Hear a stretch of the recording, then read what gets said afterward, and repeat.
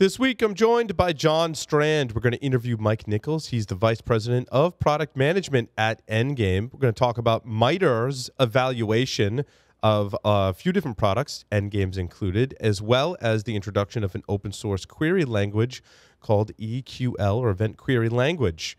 Then, in the enterprise news, all kinds of news stories from Ixia and ProtectWise have a partnership. Ping Identity.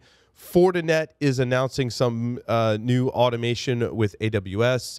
Yubico has a really interesting integration with a technology that I didn't know about before called AWS IoT Greengrass. So stay tuned for all that and more on this episode of Enterprise Security Weekly.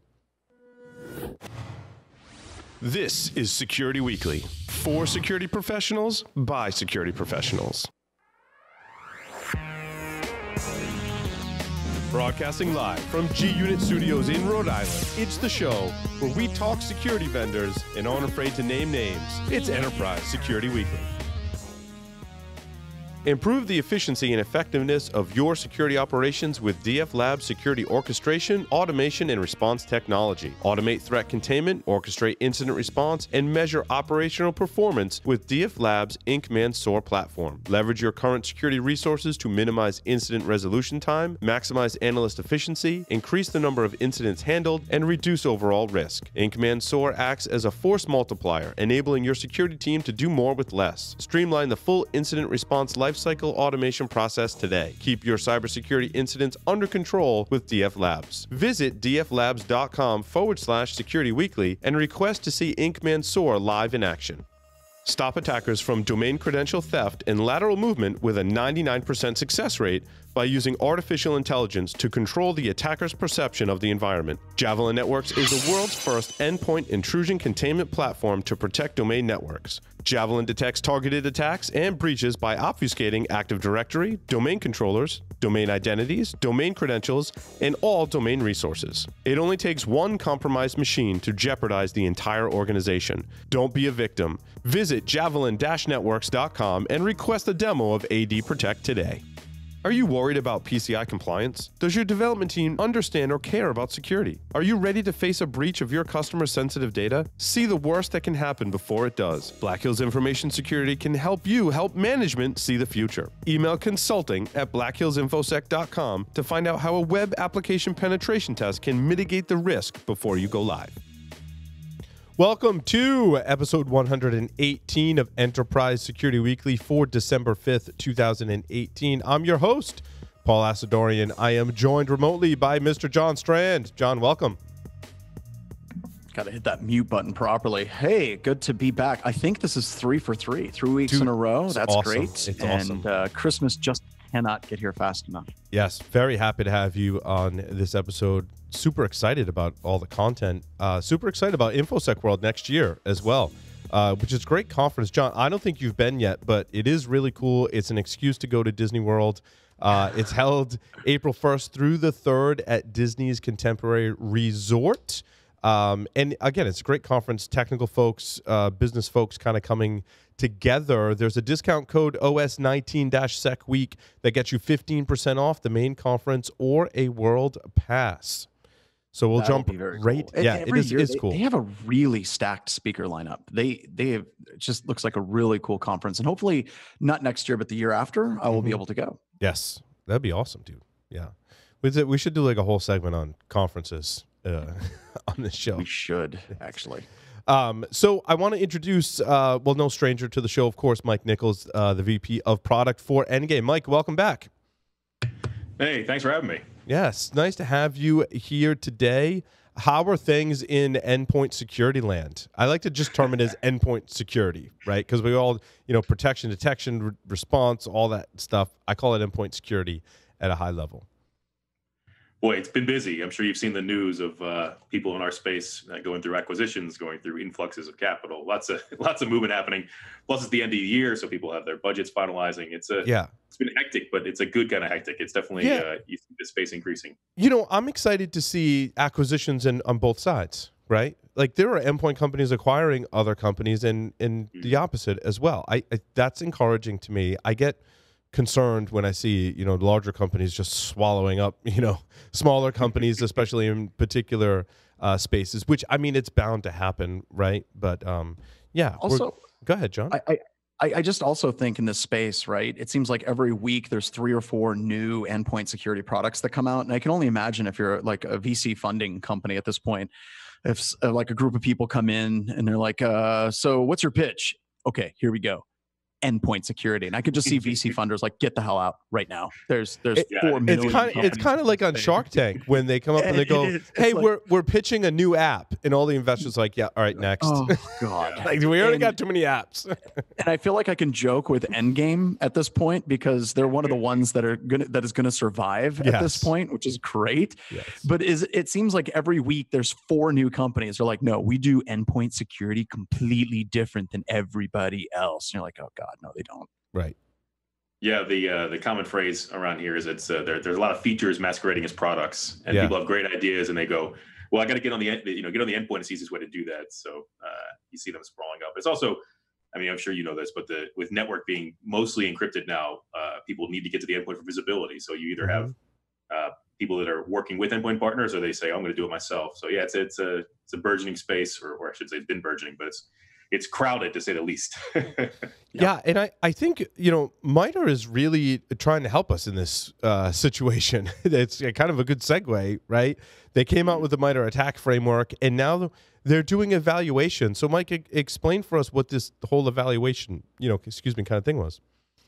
Yeah, and it's a great point. I mean, I joke a lot that as soon as you put cybersecurity in LinkedIn, you get flooded with every vendor trying to sell you everything, and it's especially on the endpoint, right? You get a lot of snake oil and a lot of people reaching out trying to promise you the world, and there hasn't been a ton of third-party assessments that have been out there that really prove claims beyond the initial, hey, I stopped malware, right? There's a lot of third-party labs that do a good job at evaluating file-based execution and things like that, but there's the whole part that scares everybody, right? The hands-on keyboard, or the post-compromise, the persistence, whatever it might be, that has been frightening the world, that a lot of people put in their sales pitch, right at the front. You can't stop this thing, and no one's done a great job of assessing that in a really qualitative sense that helps you understand the coverage and the visibility that these companies have. And so MITRE took a pass. I mean, MITRE being a federally funded nonprofit company is great. They don't have any vendor influence.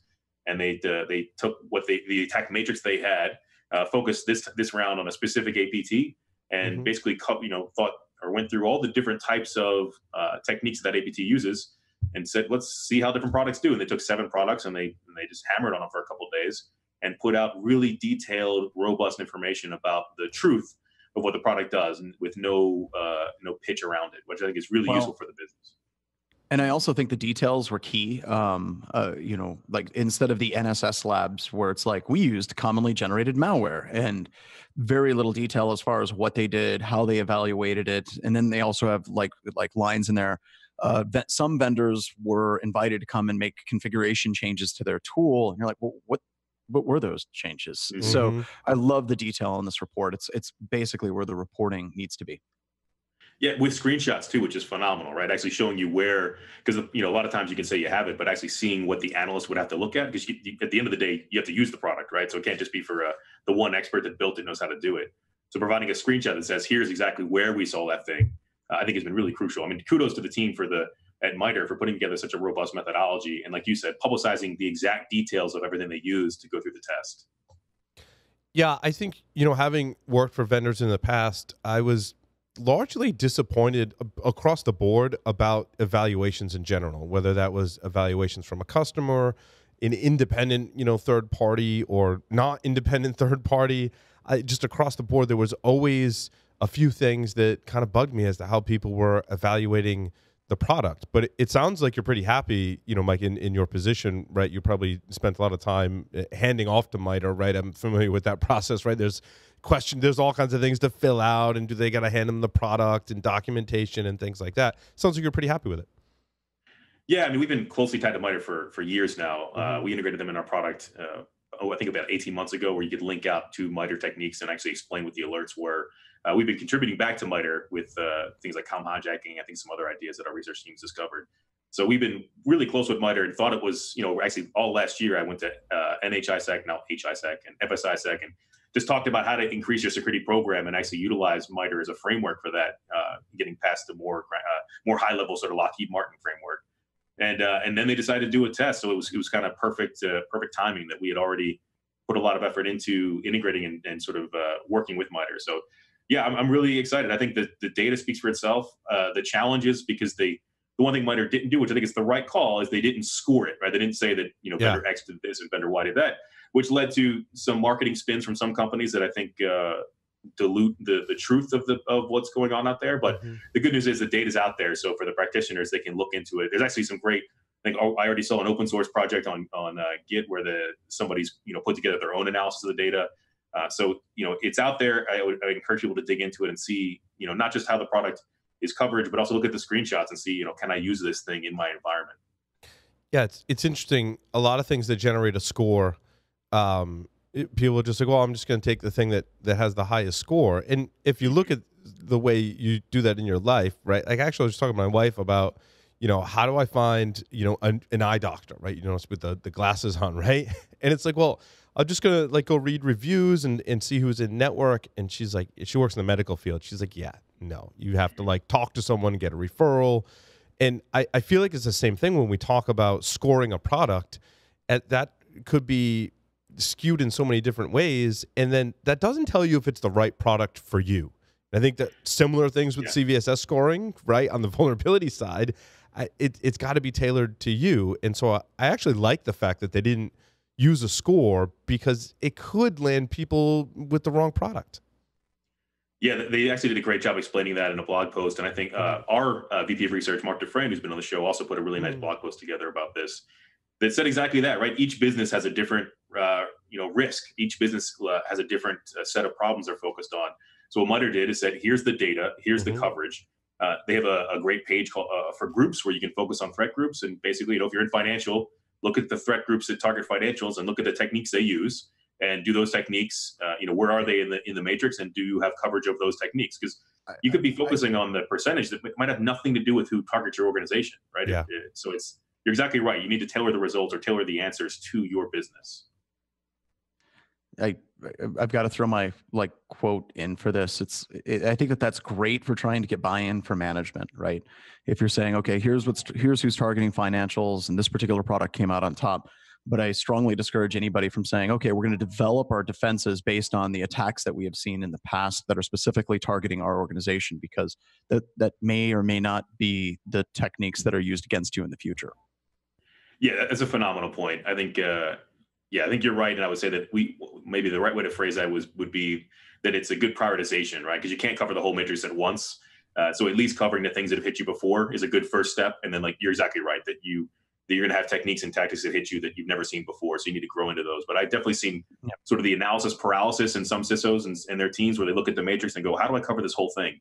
And trying to help them piecemeal it or focus on the areas in which make the most sense for them to start with are really useful. Yeah, it's interesting. It sounds like a combination of where you understanding where you're most deficient and then also understanding where the likelihood of attack is and using that as a starting point, not, well, upon the end game, right? Yeah, you're exactly right. And one of the things I also do on the side is I teach at Georgetown for cybersecurity strategy. And I always recommend, not just a shill here for you guys, but I always recommend a penetration test sort of as your first day on the job. For exactly that, right? You have to know your posture first to know where your gaps are. And then, like you said, then you can prioritize what to do next, because you can invest in the best security around, people who leverage embedded tool sets in the environment like PowerShell or WScript. But you might have 4 other products that already cover that. So you've just wasted your money. It's great to understand the landscape and then also understand your environment, where your gaps are, and then you can overlay on top of that.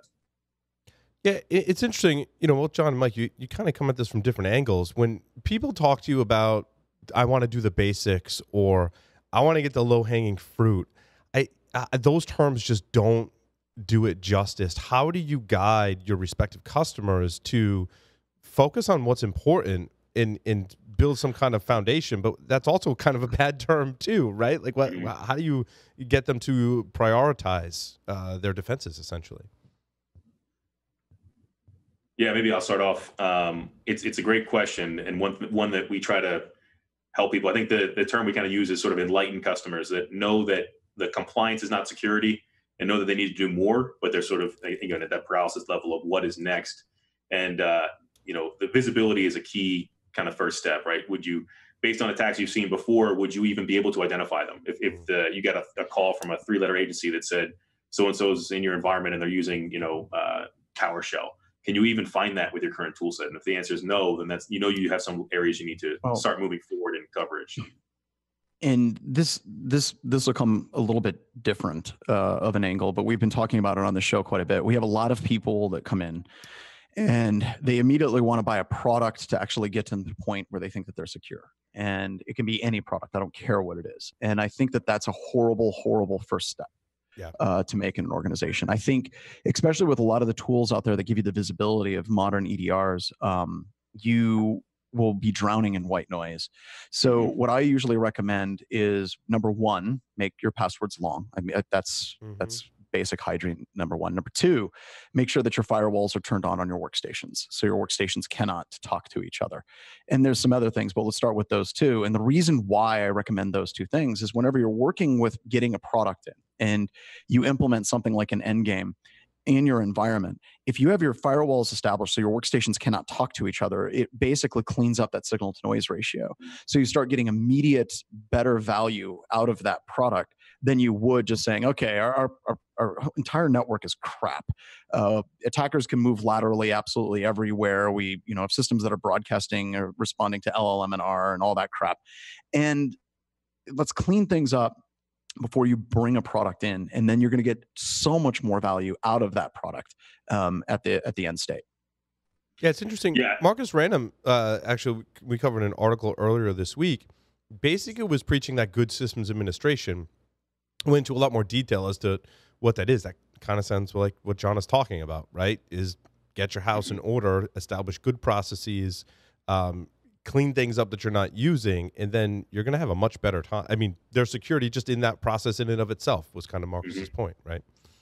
Yeah, that's exactly right. I mean, it might be blasphemous for a product lead to say, but I always try to urge people that it's people, process, then technology at the far bottom of your order of cleanup in your security organization, right? You need to get the right people trained up that understand your business and your risk and can solve your problems. Then implement the right processes, as you're mentioning, things like network segmentation and proper firewalling.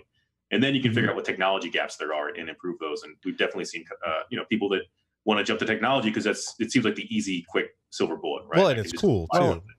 And it also helps you in your company if the customers can clean up before you actually get the product. The success rate just goes up exponentially at that point. If the customers can get those basics and fundamentals out of the way. Now I want to talk about the technology part of it, right? What did MITRE use in terms of malware? And like a secondary question to that is, if I'm an enterprise defender today, are there certain types of malware and techniques that I really need to worry about? And how do I keep pace with what the attackers are doing? And how much of a concern is that?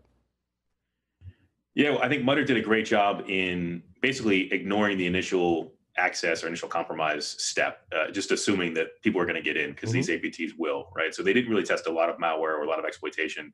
They tested a lot of the follow-on steps, the persisting lateral movement, command and control, and they did so with common, sort of tools and techniques. And I mentioned PowerShell is actually one of the bigger ones that they utilized a lot in the organization, in the test framework. And they did things that they knew that common sort of legacy antivirus and other products would ignore, would avoid, because that was sort of the real point of the test, was to show people that, nobody's perfect in prevention. Things are going to get through. So you have to be able to find these things that look a lot more like the typical inside user than they do look like an adversary.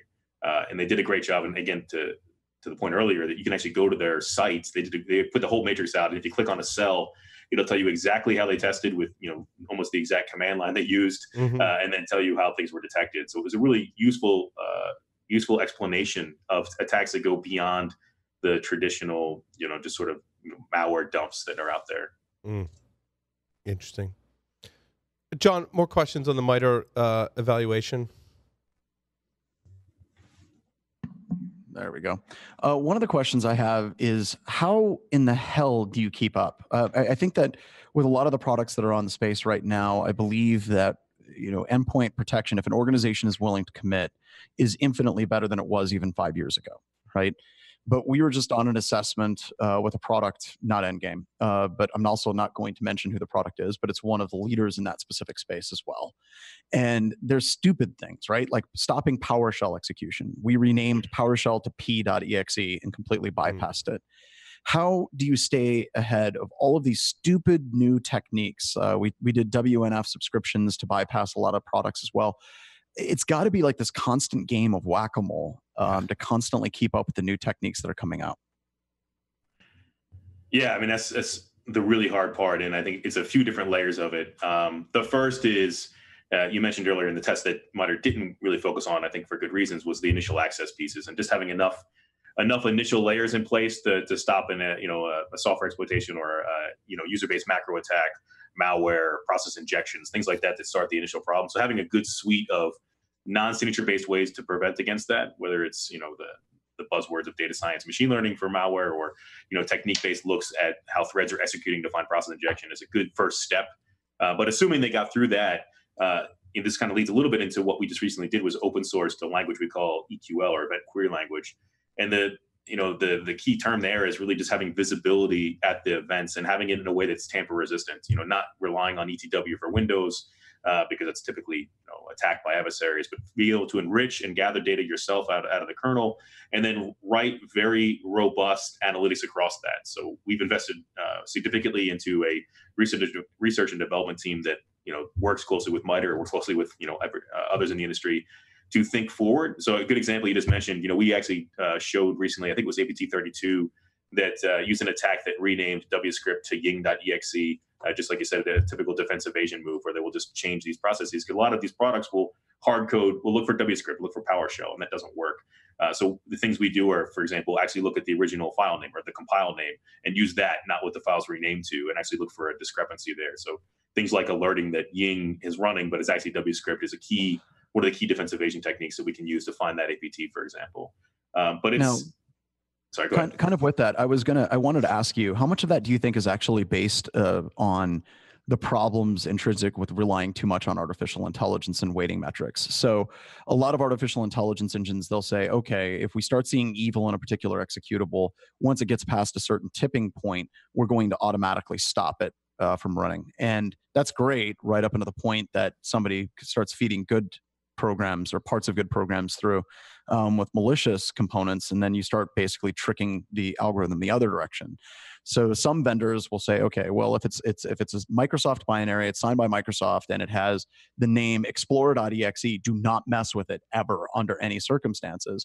So you can start renaming things that you would normally use on a Windows system to that name to try to get around those. And that's all based on do not burn Microsoft Windows core libraries to the ground ever.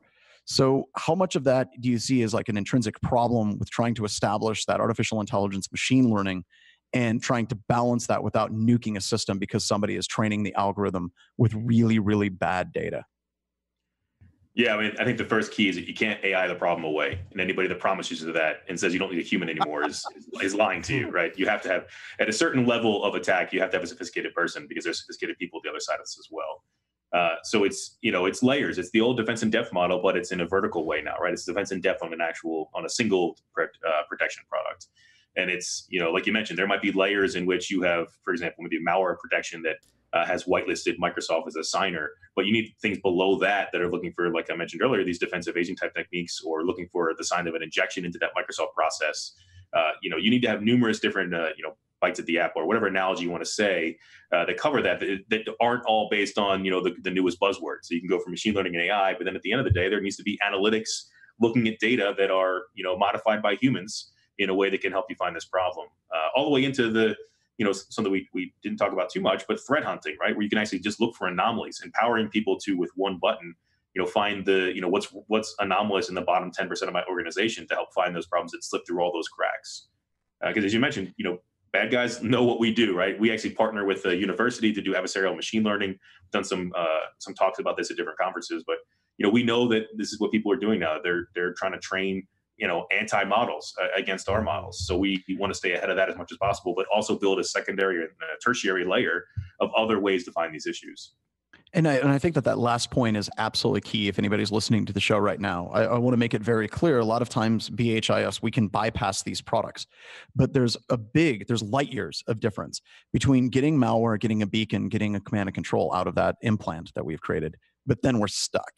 With a lot of these products, especially whenever they're mapping over the MITRE attack technique matrix, as soon as we try to do something, that's where we start getting caught. And you're not ever talking about a product that's going to be 100% in the preventative and the ability to stop all attacks from getting to that system. There's so much more to that story for post-exploitation, lateral movement, dumping credentials out of memory, that even if an attacker can bypass a product in that initial first step, there's more to just that. It's what happens next. And a lot of these products, like let's say they get 80, 85% coverage, that's still infinitely better than where we were with traditional blacklists, because we may be able to get that implant to run. But as soon as we do anything, we are lit up like a Christmas tree. And I think that that's an important distinction anybody that's looking into getting into this product space needs to understand. Mike, you mentioned the EQL or event query language. Is that in it that it's open source? Is this a query language that I query my systems or I query Endgame's database? Like, can you just kind of put it in context before we dig into it a little more? Sure. Yeah, we were trying to find a way, an easy way to leverage, deep analytics on top of user or endpoint event data, right? So users, processes, registries, all the kind of changes you can expect on an endpoint. And there's some good products out there, but we wanted to find one that was more agnostic to the types of data, right? Because of course we have EQL running on our product. It leverages the data we collect and how we enrich it. But what, like we saw with things like Snort and like Yara, the power is in the scale of people, right? The more people that are looking and leveraging and trying to write ways to find problems using the language, the better the rest of the industry gets, because we get that collective kind of learning and understanding.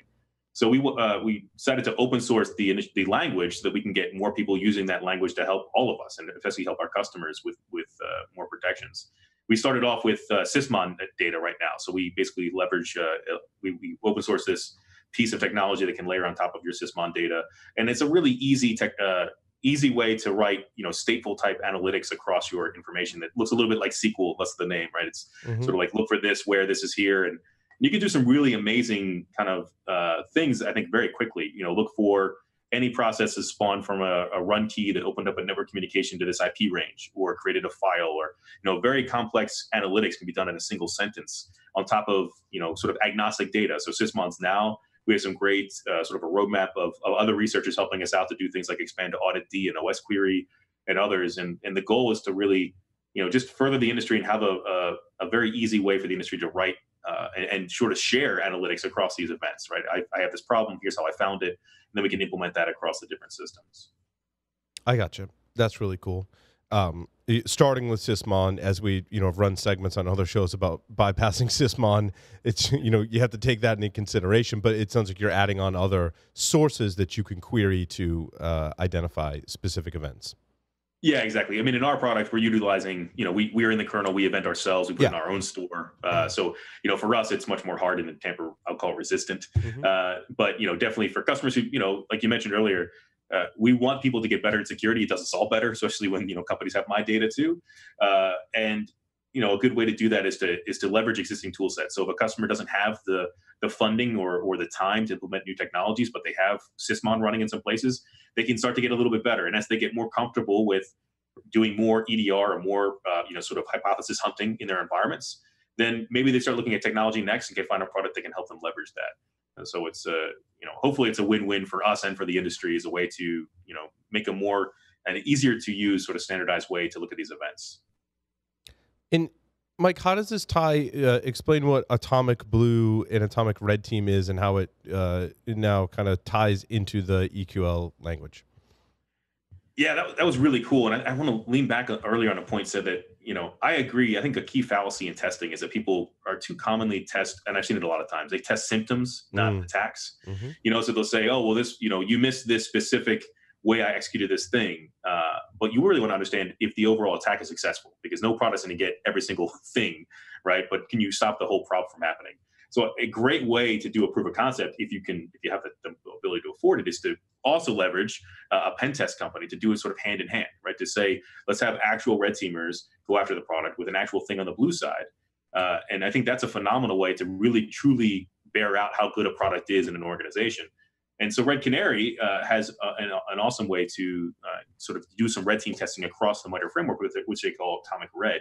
And we partnered with them when we launched Equal to provide a way to help defenders find those things. So if you have right now, if you have Sysmon and in the future other types of data types, you can. We've released, I think, about 30 or 40% so far. We're going to keep increasing. Hopefully, not just us, but the rest of the world will keep increasing. Something we call Atomic Blue, which is the ways to find the Atomic Red attacks that are in the organization. So you can do an attack and a detection together in a pen test, or I guess purple teaming is the term now, to help make your company better, but also hopefully to help evaluate vendors better as well. That's awesome.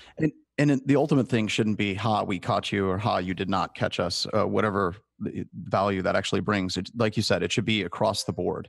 So when you're testing it, it should be scientific. Look for gaps and then try to fix those gaps or fill those gaps whenever you do identify them. And I think that that's a fundamental shift in the way people are looking at testing moving forward, which I think is a great step forward. Yeah, I think a lot of these red teaming companies like yourselves have done a great job at teaching people that failing does not make you a failure, right? In security, you're going to miss things. And I think as long as you learn from them and address them and put them onto a roadmap to get better, to increase visibility, whether it's through, processes or people or technology, that's the key point. And I think people are less and less afraid to bring a pen test team in now and find gaps than they have been, due to the teams really helping to push that messaging forward. We want to do story time now, I think. That's what I dubbed it. I dubbed it story time, John. Okay. Is that my new question? Now. Yeah, that's your cue now. All right. Very cool. So here's the question. We oftentimes on the Security Weekly shows have the question, what problem are you trying to solve? And that's good. However, in this show, we have one that's a little bit different. What problems have you solved? And we understand that you can't ever talk about specific customers, but is there a customer story that you can say? You can say customer X, where you went in and you solved a specific problem, or you found some malware that nobody else had detected, something that when you're looking back on your career 15 years from now, that you're going to look on back with pride of what you've done at Endgame. Yeah, I think what I'm most proud of, and I think we have to do it in this industry right now, is making a product that can be used by people.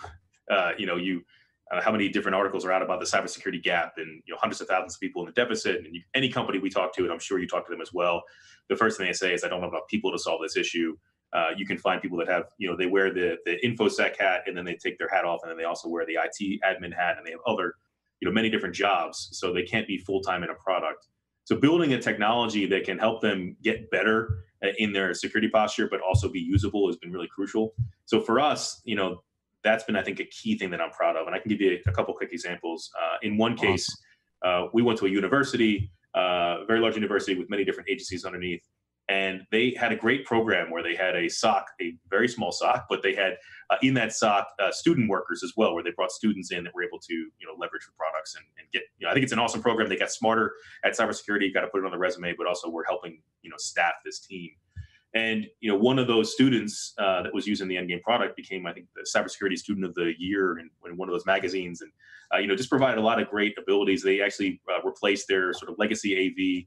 And the statistic they gave us was their mean time to respond to a problem went down from many days to minutes, or because they were able to actually enact these changes. They had basically what they had was legacy AV, and then they had to contact that agency's IT admin to do changes, right? So I found a problem, possibly ring up somebody and say, hey, are you able to find this laptop? Can you check and see if it has this thing? Can you re-image it maybe, or delete this thing? They were able to do all that themselves from the platform in sort of we have a thing we call Endgame Resolver, which is basically the timeline view, which you can see in the MITRE screenshots they have. Where in that, the analyst can see it's a problem, they can click, they can kill a thing, delete a thing, remove a thing, whatever they need to do to respond or remediate to that. And it's usable by students, right? Which I think is the crucial part, because not everybody's going to be a security expert. The Equal that we just released, or EQL we just released, has a layer on top of it that we call Artemis, which is natural language. And what we show people is that they can have students that can say, hey, search for google.com, and it's going to go find if Google was ever accessed. Or they can write an Equal query that says, show me if anybody went to Google, then downloaded a file, then did this and that. So the power is to go from sort of very easy and usable into, sort of the power mode for people like yourselves and other security experts. And I think walking that line, not building an expert system just for experts, has been really, I think, the key part of what we've been focusing on as a company. That's a there's great many more story. Well, yeah, I relate to that story, Mike, because I worked for a university and was doing incident response where I either, like, a lot of times there wasn't someone on the other end of the phone, right? Or they Right. weren't there, or they're like, I don't know where the system is. And they're like, can you just come out? And it was a 144-acre campus. Parking Oof. was not great in this area either.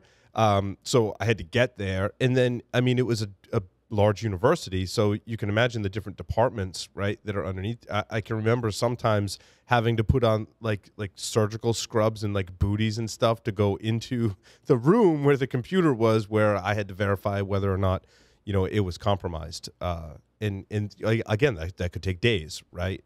Right. In the meantime, it's compromising all this other stuff in the university, and they're like, I can't pull the plug, and you know, there's a lot of issues with that. So I think that's a great story that I personally relate to. Yeah, I mean, I appreciate that, and that's, you know, definitely we hear the pain from people, and you do this all the time too, right? You talk to people, and it's usually the underwaterness of how these people operate, unfortunately, in security, and how much they have to do with so little. And you know, we see these news articles about people getting breached, and we say, how could they? But I think we know that, you know, of course, because they're underwater, they're overloaded, and we try to help with that. We try to help not, you know, fit into the workflow, not increase the alert volume, hopefully decrease it by closing down things like mean time to detect and mean time to remediate, and helping give more people access. We actually helped one lady, you know, sort of change her career path. She was a registered nurse for many years and was really interested in cybersecurity. And one of our healthcare companies we're in, she said, "Hey, can I try it out?" And she actually moved into the security team and is doing, you know, SOC analysis and remediation now. But just being able to be usable and help people that that have a passion for cybersecurity to do it, you know, be a business expert, not a product expert, I think is really crucial. That's awesome. Very cool. Well, Mike, thank you very much for appearing on Enterprise Security Weekly. With that, we'll take a short break and come back with the Enterprise Security News. Stay tuned.